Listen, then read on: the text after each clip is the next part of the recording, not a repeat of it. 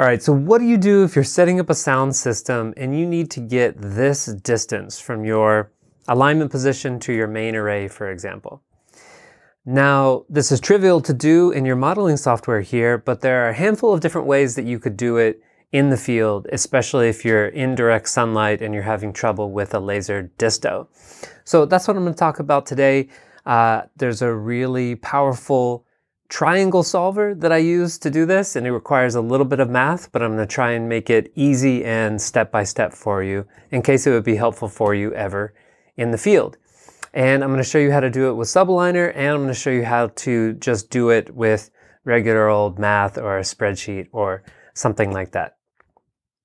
Okay, so we've got this sound system here with our two mains, and we've got a sub arc there in the center. And if you guys have seen this article that I wrote, you know that one of my first tips is to get closer, right? But let's say that you don't want to do that. You still want to use an alignment position that's back here, not one that's up here. So if you're in the field, you might get back here and you might turn on your laser disto and you might not even be able to see it up here. This happens to me all the time. If you're outdoors, if there's any direct sunlight, even indoors sometimes at some distances and the lights are bright and there's nothing reflective on the speaker, or maybe they're even behind something, like there's a lot of challenges sometimes for using a laser disto. So this all comes from this article, by the way, how to set subwoofer delay. 7 top brands agree in this method, aka the relative absolute method. One of the first things you need to do is get those physical distances from the listening position or from your alignment position or whatever. And one of the ways you can do that is with a laser disto. There's various other tools. But as you read this article and you see some of my suggestions, you'll get to this one at number 5 and number 6 that involve using a right triangle solver.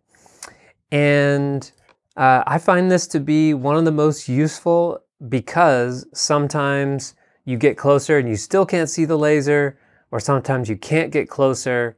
Sometimes you have a design, but then it changes, or sometimes you don't have a design. Sometimes there's nothing shiny, to aim the laser at. And sometimes you just have a shitty laser, or, a laser disto that doesn't have a camera, or maybe you don't have a tripod to put the camera on. So then you get down to these suggestions, and that's what we're going to try next. So what do I mean by solving a right triangle? Well, anytime I'm trying to get some kind of a distance and I'm having trouble with it, what I look for is a way to get that distance in some other way. So I'll draw a triangle on the screen here to show you what I mean, and then I'll go over to the left view here, and I'll draw over it just so it's really clear.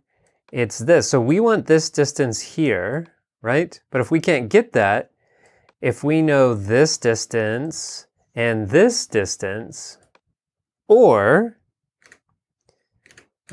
just this angle inside here, then we can get this orange distance, the hypotenuse.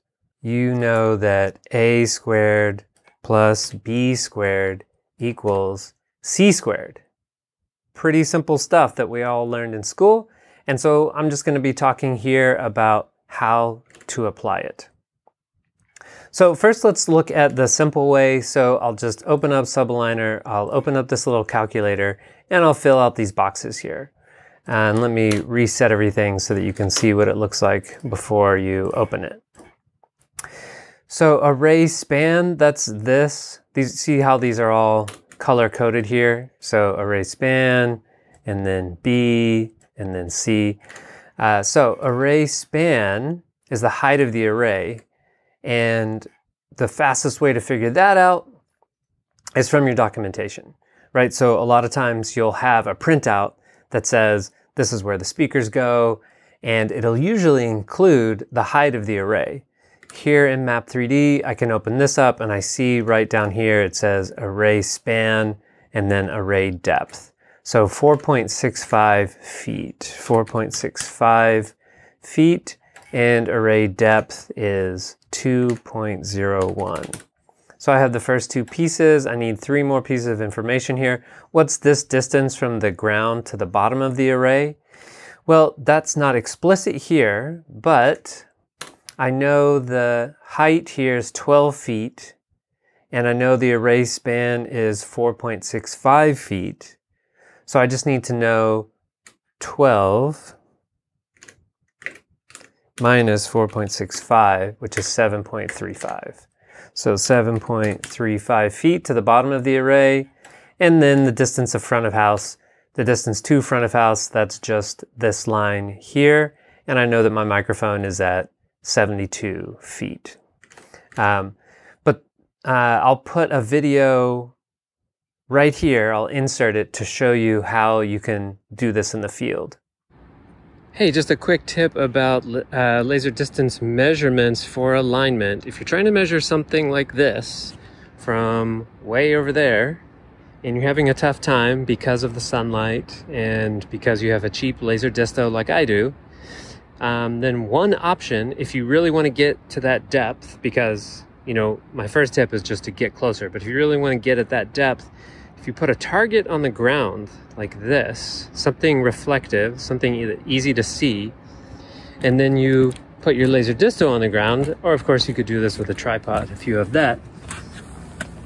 You put your laser disto on the ground and you turn the camera on, then you can sort of stabilize this so that it's pointing at that piece of paper, and then the next time you actually enable the laser, and you won't be able to see it in this camera, I guess, but then you can see the laser and then you can actually get an accurate measurement. So you might be wondering, if I can't get this distance, how would I be able to get this distance? Well, believe it or not, I found that it's a lot easier to get this distance sometimes. Why? Number one, because you can sometimes just stand under the array and you can measure back to front of house, and you could like tape a piece of paper to your console, or sometimes there's a tent or something. Sometimes that measurement is easier to get. Put your disto on the ground also so that it's stable, and then you can aim back to something like a piece of paper attached to a chair. Okay, so that distance is 72 feet, 72 feet. And then you just need to choose whether your audience is sitting or standing. In this case, mine is sitting, and then we get an answer here. 71.22 feet. Notice how far back we are. It's so similar to that measurement anyway.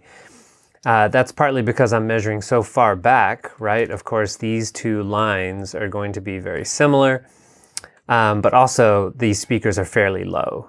If these speakers were way up here, then this line might be significantly longer. Okay, so that's how you can figure it out in Subaligner. And now let's take a look at how you could do this math on your own so you don't need Subaligner, or in case you don't have Subaligner, whatever, we can figure it out together. So the result that we want is that triangle's hypotenuse, right? So I'm just gonna write, we know a squared plus b squared equals c squared. So I'm just gonna write c equals a squared plus b squared, just to see if I have my math right here. And then I know we need to apply the square root here, and I can make this bigger. Okay, so let's just insert some values here to see if this is working. So I'll just say 1 and 2. Great. So this looks like it's working, and then I could check this with any other triangle calculator on the internet, right? If you just Google solve right triangle, you'll get one from Google. So if you put a semicolon here at the end of these lines, you'll suppress the output because we need to know this side of the triangle A and this side of the triangle B. Now B was pretty easy, right? That's just this distance that we measured directly somehow. So I'll go ahead and put that in as 72. We know that. This one up here is a little bit more complicated, right? So I think the easy distance to get is just this one from the ground. So we can measure this to the bottom of our speakers, And maybe it'll be more clear if I do this. This to the bottom of the speakers. Okay, and I put that into my calculator earlier. What did I put in? This one, 7.35 feet is this distance here.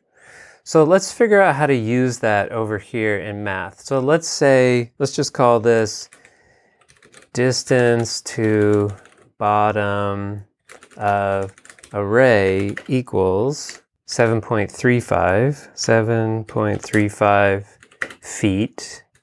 Then I need to, the rest of the way then, once I've gotten up here, then I just need to know to the center of the array. So if I zoom in a little bit, what I need to know is the half of the array span, basically, right? And we saw earlier that I can know the array span. So if I just select my array here and I go here, I see array span is 4.65 feet. So maybe I say array span equals 4.65 feet. And then I can say half of array span equals array span divided by 2. And we can just double check that that looks correct. Okay. So then ultimately, what my A side is going to be here is the distance to the bottom of the array plus half of the array span. 72.64. Did we get there already? Let's double check. Not exactly the same number. And that's because there's one more thing that's taken into account here. Notice how a lot of times we are not, if we measure directly to the bottom of the array, that means we're standing directly under it. So we're not actually directly under this point. So there's a small value here that we can account for. And that it would be half of this array depth value. So we can take this array depth, which is 2.01 feet. So let's maybe do it like this. Array depth, 2.01 feet. And then half of array depth, 2.01 feet divided by 2. And double check that, that's 1, that's great. So now we know that our B side is this value here, which remember, I know I drew it like a perfect triangle here, but remember, we're actually measuring from directly below the array. So we're like trying to figure out this distance here. So that's going to be that distance 72 minus half of the array depth. Okay, then we get 71.65, which is much closer to this value that we got here. Why it's not exactly the same, I would have to go back and verify all these numbers, but you can see that we're getting very close here. So, you know, you don't have to be this accurate depending on what you're doing, but I'm just showing you how you could build your own calculator here so that anytime you need to find this value and you're having trouble getting it with your laser disto or whatever, you have another way to do it if you need to. If this value is important to you, then you won't mind opening up this calculator that you created, and then you remember, okay, I just need to know this value. I'll put in the array span, the depth, and then I have this distance to my alignment position, and then I can calculate that hypotenuse. And there it is. Now the other method I wanted to talk about is what if you only know this angle? Well, you need to know two pieces of the triangle. So if you know this angle and then maybe you know this height, then how could we figure that out? Well, again, you could use any triangle solver, but the situation is here that if you are standing here and you have your laser disto on a tripod or something stable, or you know, any inclinometer. I'm just saying that because my laser disto, for example, has a little inclinometer on it, and a lot of them do. So, but let's just say that you have a inclinometer, maybe even something like your phone. If you can get it stable enough and you can get a super high-powered laser or the camera on the laser disto or some way to make sure that you're actually pointed here, if you can get that angle, then that may be easier for you than the method we described earlier where you have this distance and that distance. So let's look at how you could do that. Again, you could open up any triangle solver, but if you want to have this all together in your own spreadsheet or your own math notepad, that's probably a smart way to do it. So that inner angle we could call alpha, and we could say maybe that inner angle is 7.6 degrees or something. So I'll just put a reminder here that this is degrees. And then to calculate this, again, we're just trying to find C. So that's going to be A, that A side that we calculated before, divided by the sine of alpha.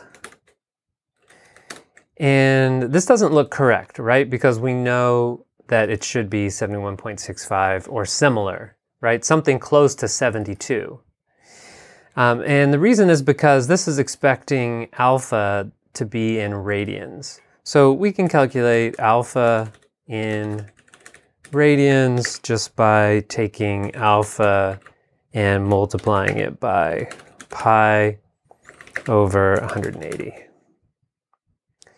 Okay, and that gives us this value here, and then we can remind ourselves, well, it's in the name. So I'll just copy this, put this into the formula, and now we have something very close to this, right? And I calculated this with a triangle solver earlier just so I could use it.